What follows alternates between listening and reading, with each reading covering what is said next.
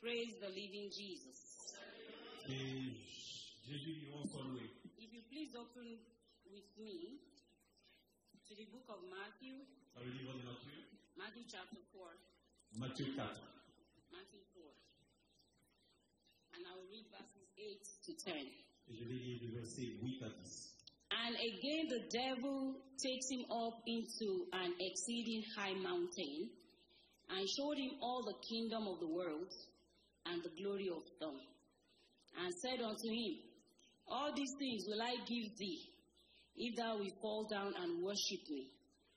Then said Jesus, then said the word of God, then says the wonderful one, he said unto him, get thee behind me, Satan, for it's written, thou shalt worship the Lord thy God, and him only shalt thou serve. The word of the Lord is telling you this morning, thou shalt worship the Lord thy God, and him only shall you serve. Praise the Lord.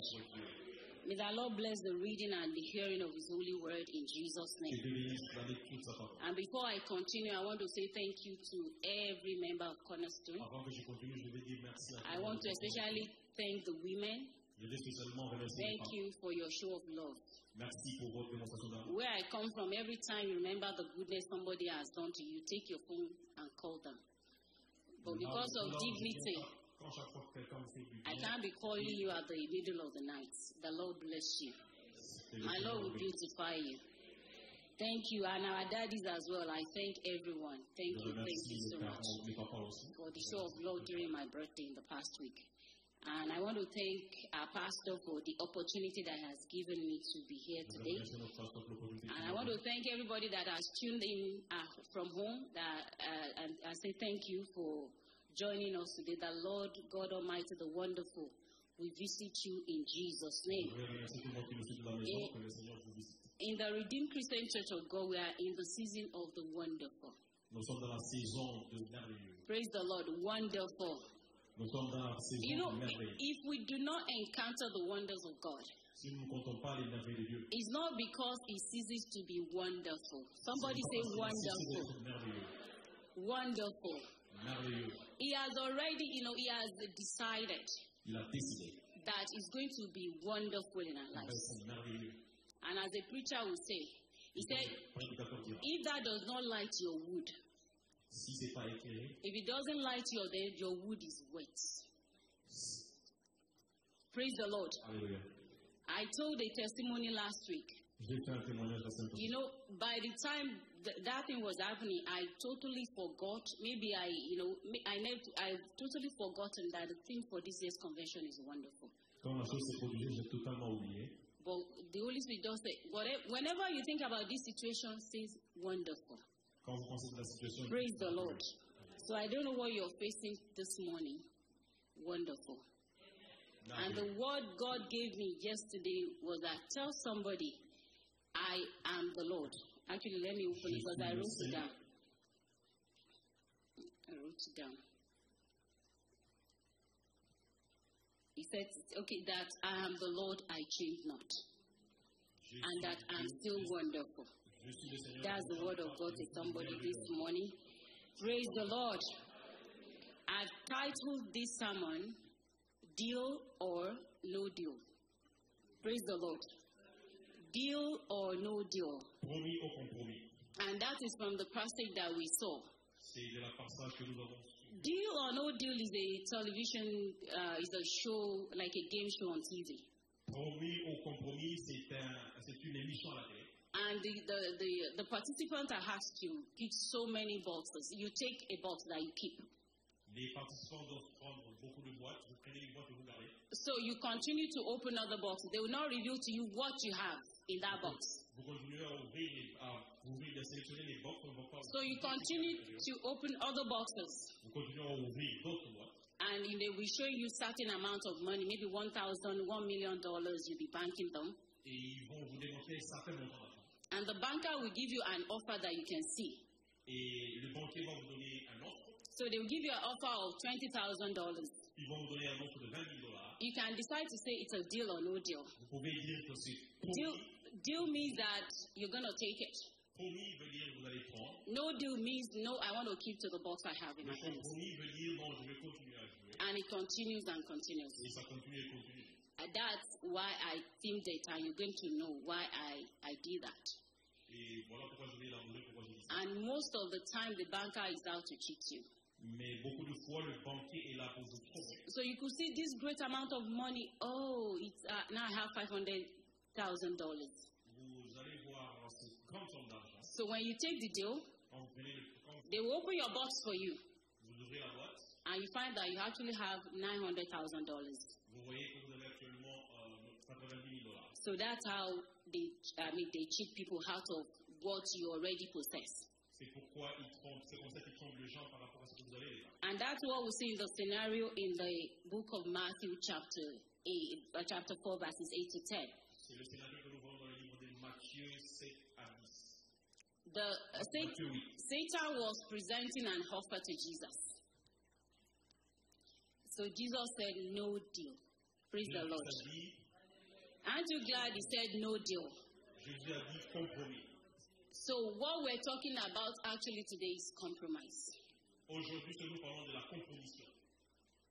And the Bible, as the dictionary, online dictionary, says an agreement or settlement of a dispute that is reached by each side making consensus. C'est un accord d'un dispute qui provient de l'intérieur qu'on a eu par consensus. They both agree. Ils ont tous un accord. It could be an arrangement. Those are the synonyms for compromise. Making arrangements. Bargaining. To concur. Consensus. To make a deal. And to to understand somebody's situation and agree with them. And on the other hand, it's also defined as impairment. De l'autre côté, c'est défini comme un paiement. As by disease or injury. Par blessure. It could be compromise, to compromise immunity. You see that a lot. When somebody, like people with COVID, it's because their natural immunity has been compromised. Parce que l'immunité naturelle a été compromise. Some people have been phoned before, they will tell you your identity has been compromised. Des gens qui ont été pollués avant vont vous dire que votre identité a été compromise. So it can mean to weaken or expose to danger. Ça peut vous affaiblir, vous exposer à un danger. So from those definitions, we can see that compromise has two sides. De ces définitions, nous voyons que la compromission a deux aspects. So we see from the example of the Lord Jesus Christ. Nous voyons de l'exemple de notre Seigneur Jésus-Christ. The devil gave him an offer. Le diable lui a fait un offre. He turned it down. Il a refusé. And also in the book of Hebrews chapter 12 verse 2. Et dans le livre des Hébreux 12:2. The Bible says, looking unto Jesus, the author and the finisher of our faith. La Bible dit, regardez vers Jésus, l'auteur et le termineur de notre foi. Who for the joy that was set before him, pour qui la joie a été envoyée devant lui, endured the cross. Mais il a enduré la croix. He despised the shame. Il a défié la honte. And now he has sat down at the right hand of the throne of God. Maintenant, il est assis à la droite du trône du Père. So now, in that place, you say Jesus made a compromise. Praise the Lord. À cet endroit, Jésus-Christ a compromis. So every day we are faced with a choice to make a compromise or not. Tous les jours, nous avons le choix de compromettre ou pas. And we all make compromise on a daily basis, depending on the way we look at it. Et nous compromettons journalièrement, dépendant de l'aspect que nous voyons. For you to be here this morning, you have compromised your comfort to a certain level, depending on how you see it. Pour être là ce matin, vous avez compromis votre confort à un certain niveau. For somebody at home watching from home, they have compromised, for them to get out of bed, even to wake up on a Sunday morning, you are, compromising to a certain extent. Pour quelqu'un qui vit à partir de la maison, pour être devant votre télé, dépendamment de où vous êtes, pour sortir de votre lit, vous avez compromis à un certain aspect. So if we play, a simple game now, and, people have said, okay, tithe is from the Old Testament. You don't need to pay your tithe. Is that a deal or no deal? Vous ne devez pas Praise the Lord. It's no deal. Praise the Lord. So, C'est un compromis. in simple matters like that, we play this game every day. Dans les petites choses comme ça, nous jouons ce jeu tous les jours.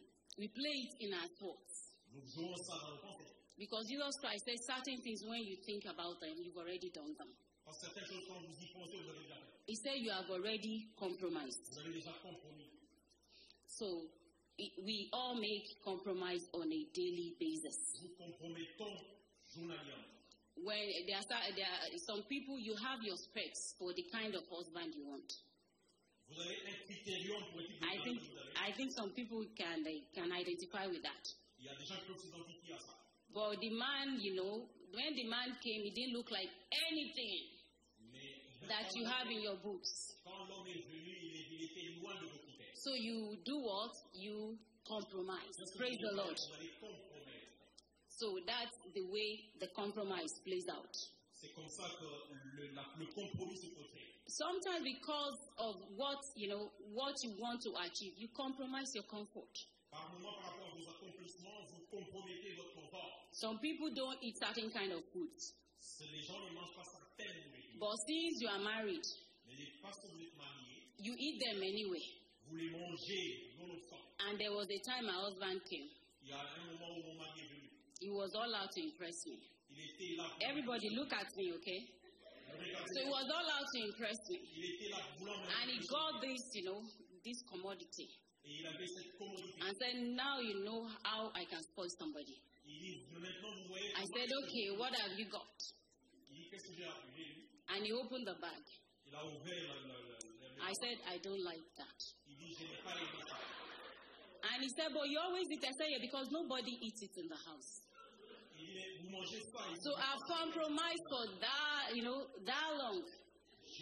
Because I want to be a good steward of the resources. Parce que c'était une bonne ressource. And, I don't want to force anything on anybody. Je ne veux pas forcer quelque chose sur quelqu'un.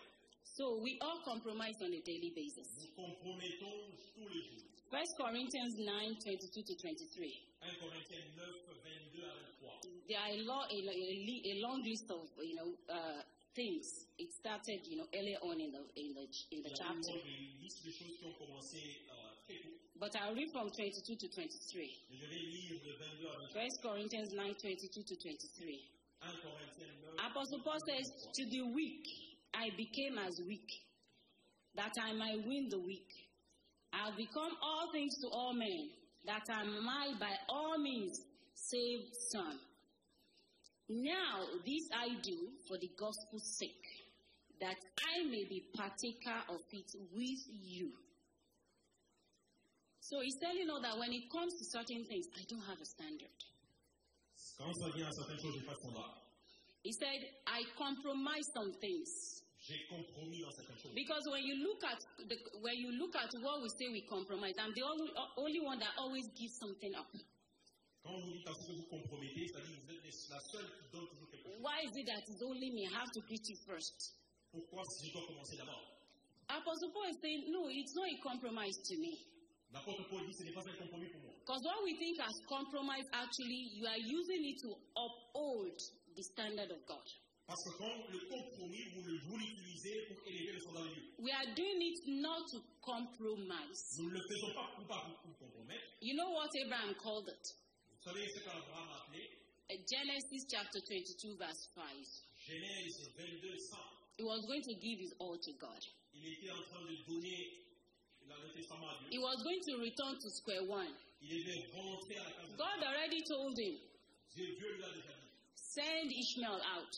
Envoie Ismaël. And the only one that was left with him, Et c'était la seule personne qui était restée. God said, take it. Take him. Dieu dit, prenez ça. Go and sacrifice him. Va et les sacrifier. After 3 days' journey, Après un parcours de 3 he jours, left the servants behind. il a laissé le serviteur derrière. And he said, I'm going to worship. Il dit, je vais adorer. So whatever you think you are giving up in your home, Tout ce que vous pensez compromettre dans votre maison, what is it to you? qu'est-ce que c'est pour toi? What is it? Qu'est-ce que c'est? It's your worship. C'est votre adoration. It's your, we read Psalm 20 this morning. I love that Nous psalm. avons lu Psaume He said, may the Lord remember your sacrifices. He did not call it sacrifice.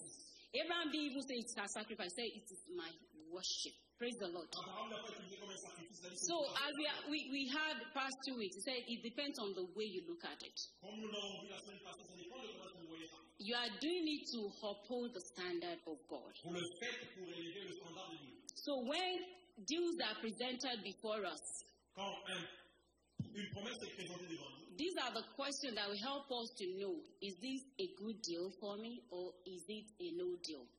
ce sont des questions qui vont nous aider à savoir est-ce promis ou compromis. 1. Très bien. Does it promote God's perfect will?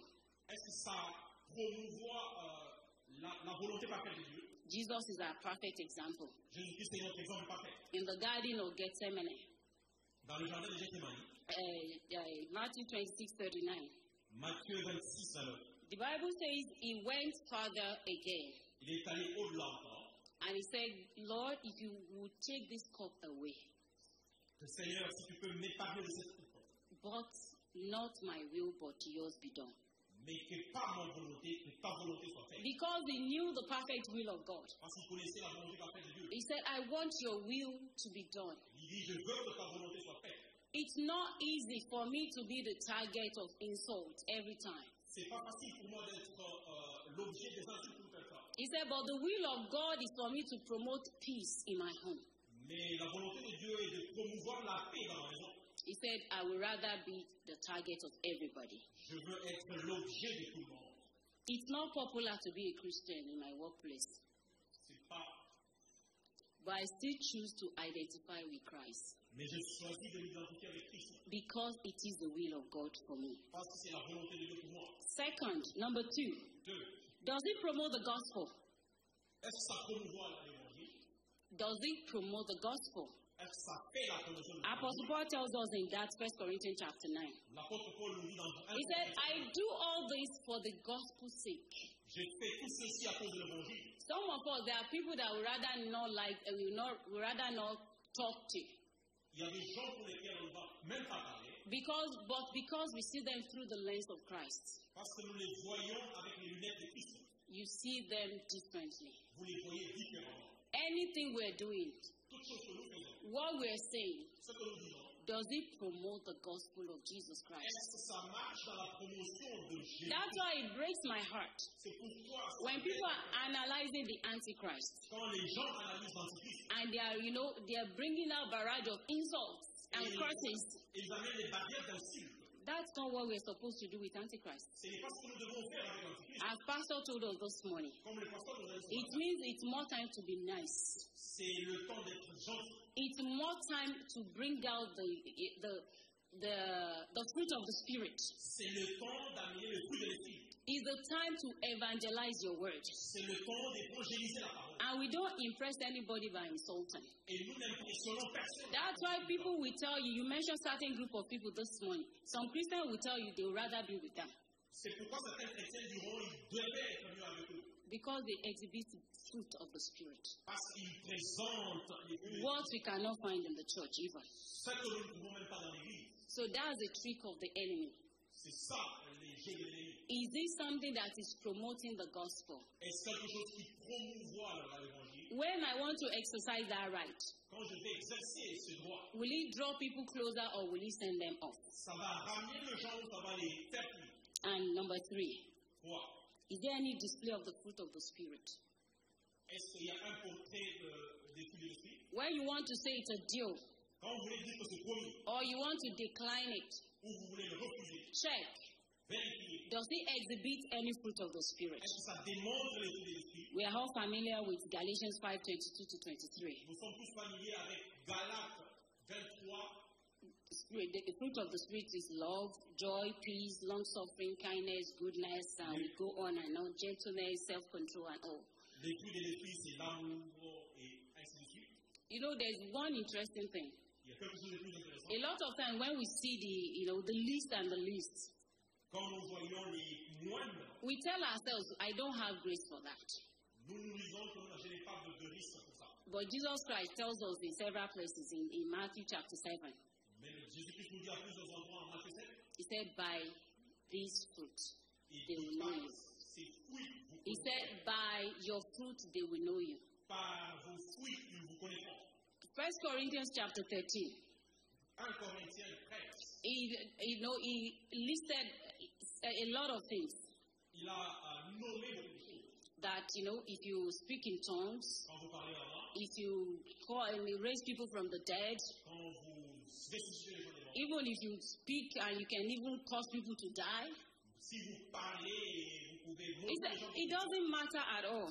Ça n'a pas d'importance. He said, but by your love, which is one of the fruit of the Spirit. Mais par votre amour, qui est un des fruits du Saint-Esprit. He said, that's how people will identify you. C'est comment est-ce que les gens vont vous identifier. So we need to look, when I'm making my decisions, Nous devons regarder comment je prends. does it display the fruit of the Spirit? Est-ce que ça démontre Does it show that I have Holy Spirit living with me? Est-ce que ça démontre que j'ai le Saint-Esprit en moi? Does it show that I have been with Christ? Ça montre que j'ai été avec Christ. Praise the Lord. Que Dieu soit loué.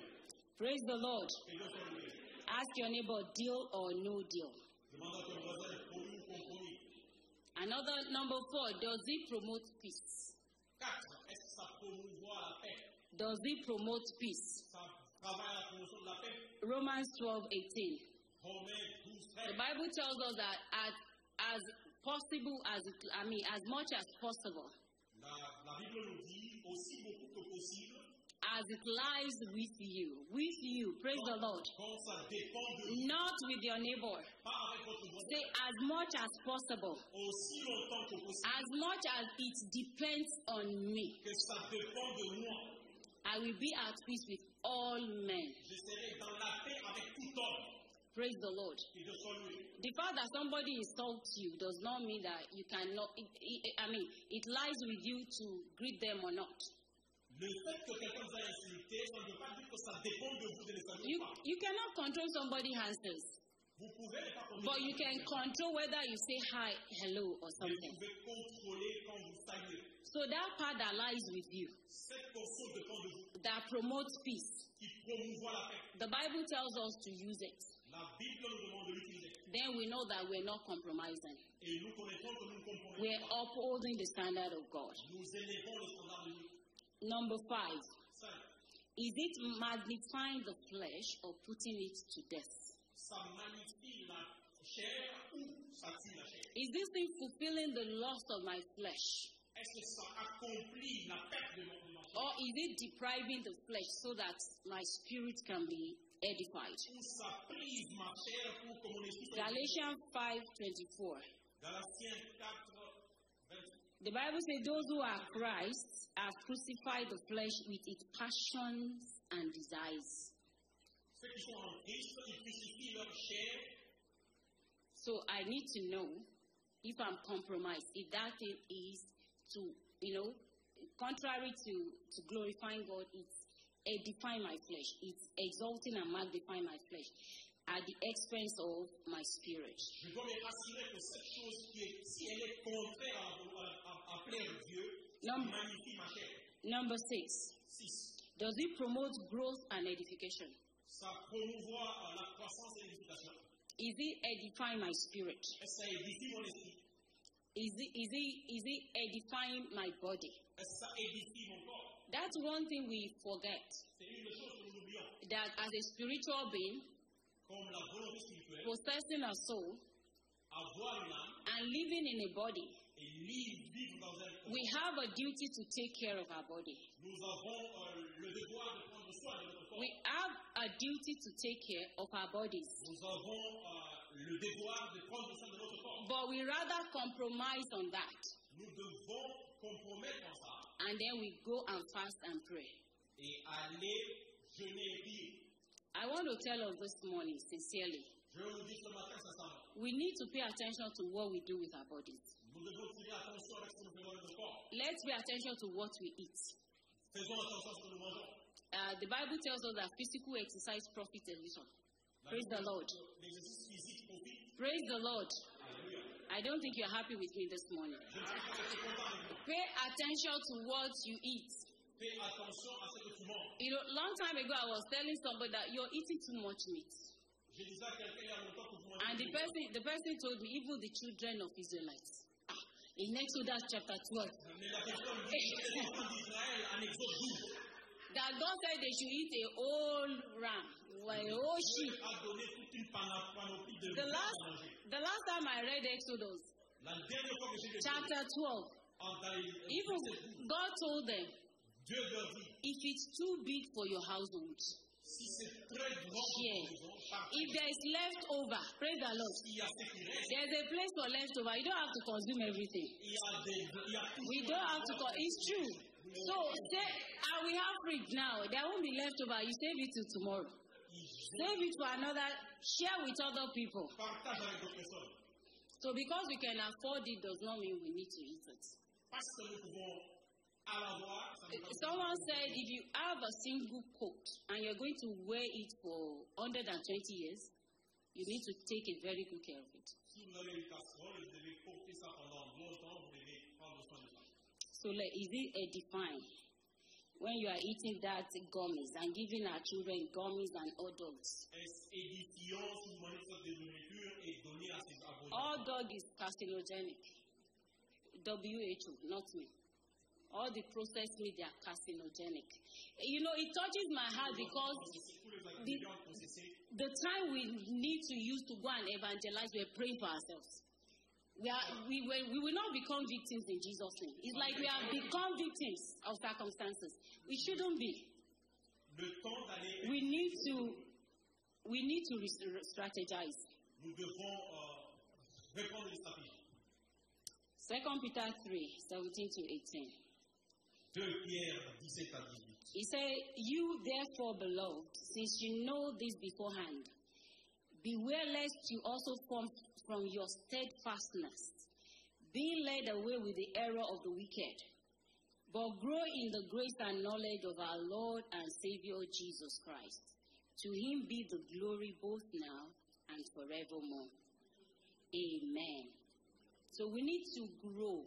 Nous devons croître. That means, you know, is it edifying? Is it causing me to grow? C'est-à-dire, est-ce édifiant? Est-ce ça me permet de croître? Is it helping me to grow? Whatever we're going to do, will it edify me spiritually? Quand nous allons croître, ça m'édifie spirituellement. The Bible says we should grow in grace.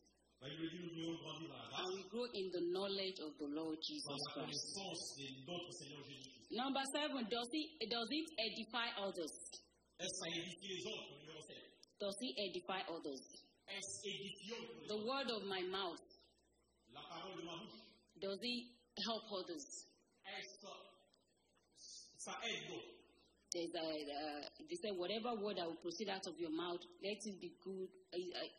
But what is good for, let no corrupt word proceed out of your mouth, but what is good for necessary edification, that he may impart grace to the hearers. Ephesians 4:29. Éphésiens 4:29. So let us watch the word of our mouth. Contrôlons ce que nous disons. Let's watch our attitude. Contrôlons notre attitude. When some people look at you, Quand les gens vous regardent, you go back home and look in the mirror. allez dans la maison et contemplez. It's true. Let our attitude be the one that, when somebody will feel like $1 million, you're more than $1 million, by the way, but you feel good about yourself. Let people feel good around you. Ajustons notre attitude de manière que les gens se sentent à l'aise autour de nous. Whatever we do or say. Dans ce que nous faisons ou And number 8, the final word. Does it align with God's covenant? est-ce en alliance avec Dieu? What my choices are. Mes choix. Does it align with the covenant of God, with the word of God? S'aligne-t-il avec l'alliance de Dieu ou la parole de Dieu? Or does it contradict it? Ou ça les contredit? That's how we go to know, okay, that's a good job, that's good. C'est comme ça que vous connaîtrez que ça c'est bon. That's what the word of God says. C'est ce que la parole de Dieu dit. But not the one that is taken out of context. Mais pas celui qui est sorti du contexte. In Genesis chapter 15, Dans Genèse 15, after Abraham warred against, when he went to rescue his Lot, quand il est allé sauver Lot, after he returned, quand il est rentré, God appeared to him in Genesis chapter 15. Dieu apparut à lui en Genèse 15. And God said, I am your exceeding great reward. Et je suis. And you wonder, why did God say that? Je me demande pourquoi Dieu a dit ça. He went to war. Il est allé. They offered him substances. On lui a offert des substances. He said, no, I don't want. Il a dit non, je ne veux pas. And God appeared to him and said, I'm your reward. Dieu lui a apparu et dit, because those items, they are items of Sodom. C'était des choses de Sodome. We have to watch when we're counting our gains and we're saying, the loot of the unrighteous will be mine and all those things. We have to watch out. Is it in line with the word of God? Quand nous comptons les Écritures, nous devons nous rassurer, est-ce en accord avec la parole de Dieu? Praise the Lord. So what we don't compromise, those are the ancient landmarks. That's what the Bible calls them. Ce que nous ne compromettons pas, ce sont les choses anciennes, comme ça que la Bible les appelle. They don't shift. Ils ne changent pas. Once we try to use this question, of course there are several questions, but I just give us this one because of our time. Yeah. Are they in line with this? Would they try? Can they be proven by these questions? Would they withstand the test of these questions when we're making our decisions? Je les lis parce qu'à cause du temps, mais quand vous les analysez, est-ce que c'est en accord avec? So what are the things that make us to compromise? Quelles sont les choses qui font que nous compromettons? First, we can be deceived. Premièrement, nous pouvons être déçus. It could be deceit. Nous pouvons être déçus. We see in Joshua chapter 9. Nous disons en Josué 9. When the Gibeonites came. Quand les Gibeonites sont venus. They came to Joshua to make a deal. Another deal, you see, deal. Et ils sont venus avec chez Josué pour conclure la terre. So we have to be in the spirit. Nous devons être dans the Bible says we should test all spirit. La Bible dit que nous devons tester notre esprit. Because before you say yes to something, to that, that weekend shift with double money. I used to work a lot of weekend shifts. Avant que vous nous disiez oui. Look at it. Will it allow me to come to church?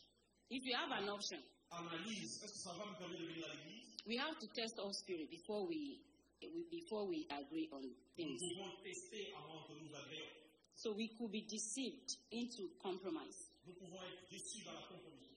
We can compromise because it's inconvenient. Nous pouvons compromettre parce que c'est inconvénient. It's just convenient to compromise. C'est inconvénient de compromettre. It's we can. I would rather sleep than pray. Il dit, je veux mieux dormir que prier. Compromise. C'est une compromission. It was easy for Abraham. Okay, let's go to waiting and waiting. I'm not even sure the poor man told the wife about what God told him. He just accepted. Okay, let's go into your maid. Convenience. C'était facile pour Abraham de compromettre. We need to be careful of convenient options. It could be because of pressure. Ça peut être à cause de la pression. Pressure. There's a prophet that was sent to Israel in 1 Kings chapter 13. Il y a un prophète qui a été envoyé à Israël en 1er roi 13. The man was on a mission.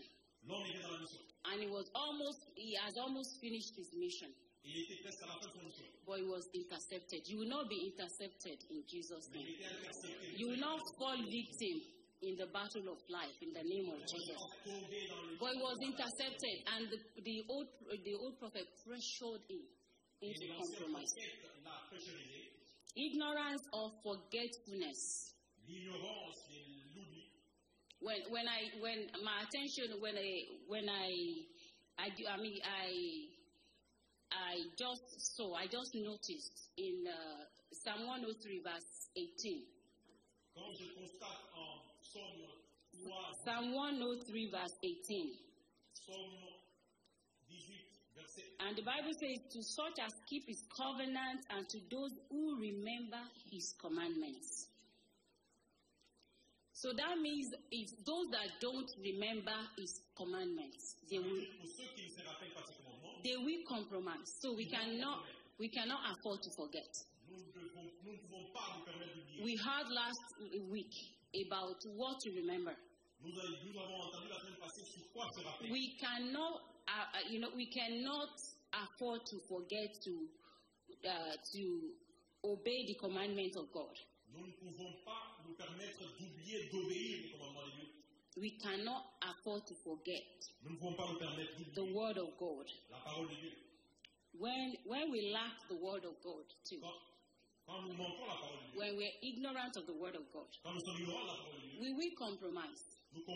That's why the Bible tells us in Joshua 1:8.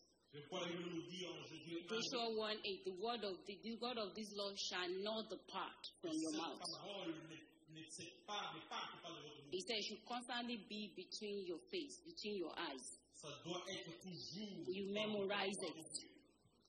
You memorize it. Vous devez mémoriser. You say it. Vous le dites, vous le déclarez. You decree it. Vous le déclarez. You paste it. Vous le louez. So that it's everywhere. Pour que ça soit partout. Because if we don't have the word of God part time, Parce que si vous n'avez pas la parole, we are going to forget it. nous allons l'oublier. Some of us, what we learned in grade 1, we can still remember.